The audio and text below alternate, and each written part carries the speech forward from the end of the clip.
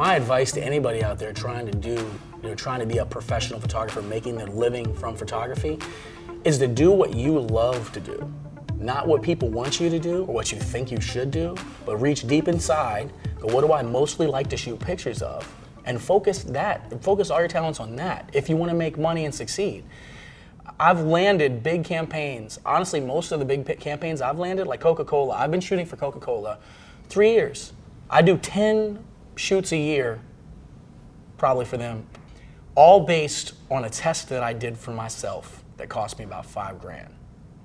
It was a conversation that I'd had when I was shooting for Nike. Somebody's husband worked for an agency that was working on Coca-Cola, and they heard me mentioning a project I was working on and said, hey, when you get finished with that, send me an email, I'd love to see it. Sure enough, that's what I did.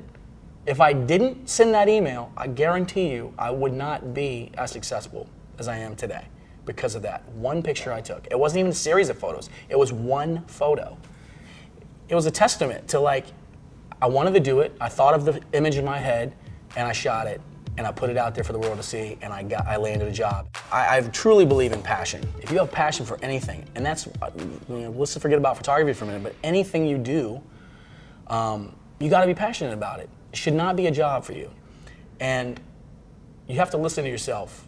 There's no facts in photography. There really are no facts. Rules of thirds, any of this stuff, it's gotta be, the horizon line's gotta be perfectly straight. Sure, it could be perfectly straight, but why does it have to be perfectly straight? Because somebody wants it to be perfectly straight.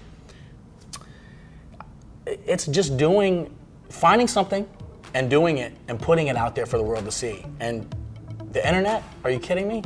I can't imagine all the photographers that are dead now that never got to see the internet. I mean, what would they be now? These blog sites, daily blogs, you can put up your images right away. You can be anywhere and upload it in a reasonable time. But you have the vehicles to move your stuff.